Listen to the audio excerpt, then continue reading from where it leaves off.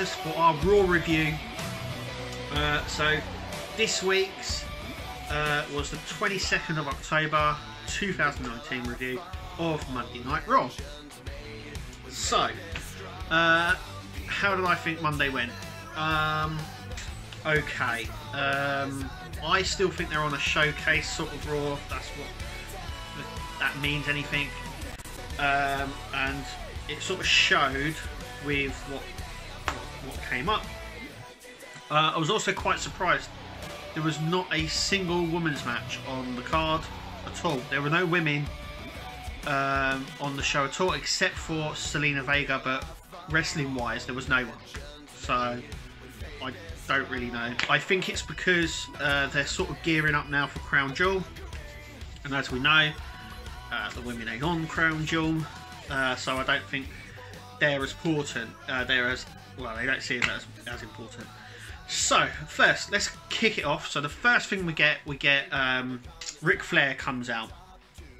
Obviously, Ric Flair's the man.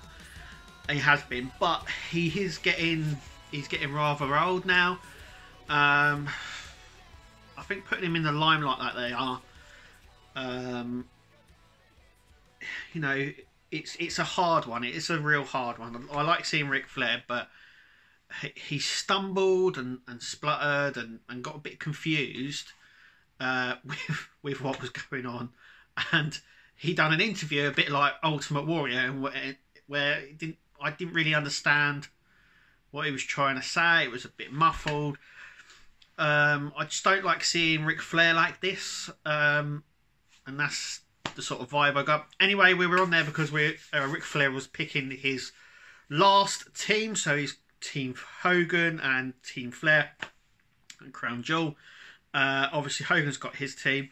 Flair's got 4 of his team. He was picking the 5th one, which happened to be Drew McIntyre.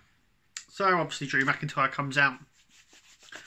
And then we have an impromptu match between Drew McIntyre and Ricochet. I've got to say, it was actually a really good match. It was a good match. Very, very good match. I would say that it was pay-per-view quality. There were some on this card that were actually pay-per-view quality matches. But yeah, it was a pay-per-view quality match. It was backwards and forwards. It was really, it was a good match. It was a really good match. They put on a really good match. Drew McIntyre wins. It was obvious that, for me anyway, it was obvious that he was going to win just because they were pushing. Ric Flair chose him. Ricochet come down. There was a few times where I thought, oh, maybe Ricochet might win, but no. Drew McIntyre wins, picks up the win. Then there's I can't remember now. Yeah, well, it was a while ago. It wasn't. It was a day ago. Yeah. So there was a segment with Jerry Lawler that had like a garden furniture in the ring. It really was. There was like a garden furniture bench in the ring. Ravi comes down and talks about Lana and Bobby Lashley, who interrupt them. They're having some romantic dinner. I can't believe this is still being pushed. It's almost like they don't really have anything for Lashley and they want to use Lana. It's a bit bizarre. One thing my wife did notice is that obviously they're having troubles or whatever. And he goes on about he's still wearing his wedding ring. And my wife noticed that Lana is still wearing her wedding ring as well. Obviously, we know it's a bit of a storyline, but anyway, it's quite obvious that what's going on. Anyway, they're at a restaurant and Ravi says he knows where their restaurant is and goes off.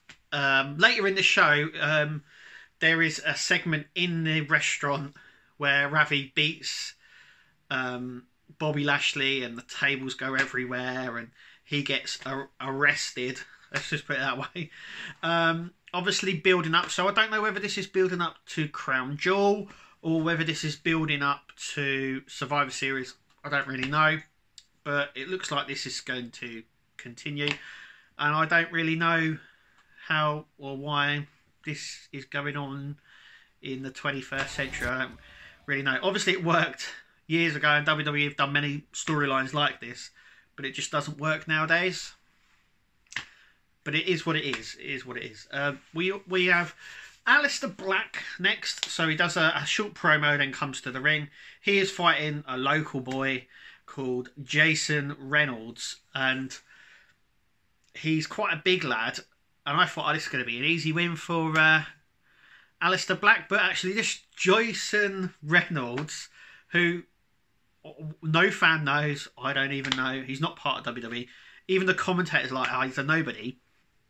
He actually beats down on Aleister Black quite a bit because he's quite a big fella, and I thought, oh, Aleister Black's going to come in, do a few moves, quick win. But it wasn't a quick match, not as quick as I thought it was going to be. It was just a sort of a throwaway to build Aleister Black, because they seem to be building him now and building him up, so he's going against these local lads, jobbers. We've had this all before throughout WWE, so we know what the end game is on this. Then we get a backstage segment with R-Truth and the 24/7 title, who bumps into the Singh brothers. I think it's Sunli Singh, who pins R-Truth and is now the new 24/7 champion. Later on, R-Truth finds them and he pins the wrong one, because obviously they're twins, they look very similar. He pins the wrong one, and he realises there was two of them, and there's this sort of comedy banter sort of between them. So there's that. Yeah, it was okay. It's nice to see a 24/7 title on there as well, so that was really cool. Then we get a really, really good match. So we have Andrade versus Sin Cara. Sin Cara's been out for a year of injury. He comes back. I thought they may have pushed him a little bit, because they did in Mexico, and I know they're trying to sort of push that El Paso and stuff like that. So he comes out to the ring as well. It's a fairly good match, but Sin Cara's been out. And like I said, it was a really, really good match. Very, very good match. But these two have fought many times before. But yeah, so I just thought, once again, Sin Cara's back in that routine of getting beaten and stuff like that. So obviously Andrade wins. Sin Cara loses. It was a bit of a shame. I would have liked maybe a DQ from Zelina Vega coming in, but that didn't happen. Andrade wins clean. Yeah.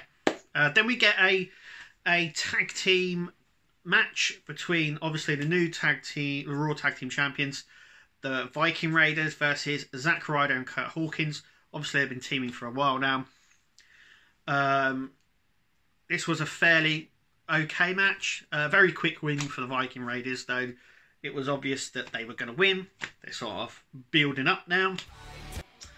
Then there was a really good segment, actually, with Shelton Benjamin and Rey Mysterio. So Rey Mysterio is a Raw superstar. He comes out, he starts talking. Shelton Benjamin interrupts him and sort of does this little shoot on him, which is really, really good. And they built it really well.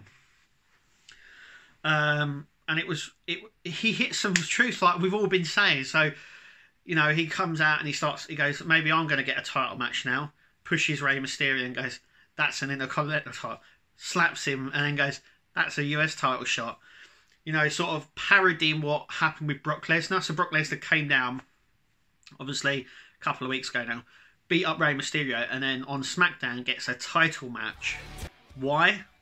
We all ask the same. So this segment was really, really good.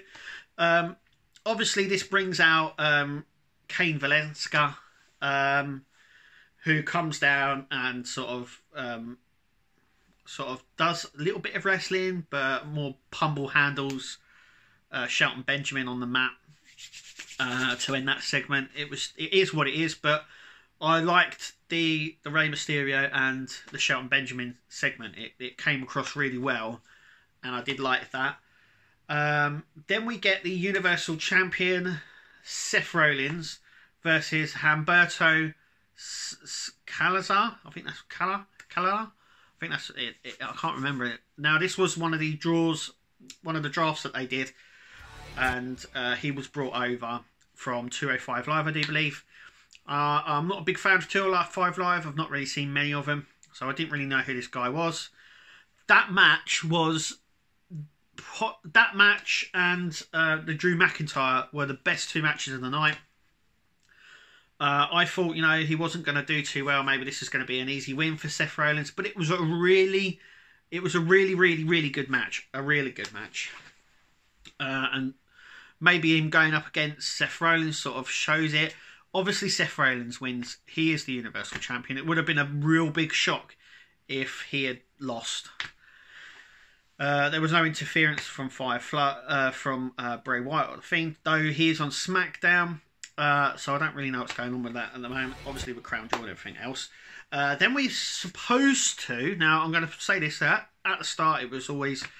and on social media, they promoted a 6-man tag match. So the OC versus the Street Profits with a mystery partner. So everyone was waiting. That was the main event. So we get the Street Profits come out. I thought, okay, so who they're going to be with? Then the OC come out, and we get just a standard tag team match. So I don't really know what happened there, what was going on, but we get a standard tag team match. It was fairly good. The Street Profits, I've been watching them on NXT. They're really, really good anyway. And then right towards the end of the match, AJ Styles gets sort of ejected from the ring. As he's getting ejected, Kevin Owens comes out and stunners AJ to obviously stop the interference. The Street Profits win, and then the Street Profits go into the crowd, obviously to celebrate, but no Kevin Owens. So was Kevin Owens their secret partner? And if he was, why was this advertised as a 6-man tag match when it was just a normal tag match? I don't know. It was just bizarre ending to it. And why did Kevin Owens take a long time to come out? Obviously, he's explained it on Facebook and the other social media sites and on their website now. But it was just, yeah. We had some really good matches, but ended on a really bum note. Obviously, the Street Profits won, but it was supposed to be a free-on, and it was supposed to be a mystery partner. So I don't really know. I don't really know what's going on with that. But anyway, that was my review for Monday Night Raw. Thank you for watching. Make sure you give us a thumbs up and click to subscribe. We will see you on Saturday for SmackDown review, and we'll see you then.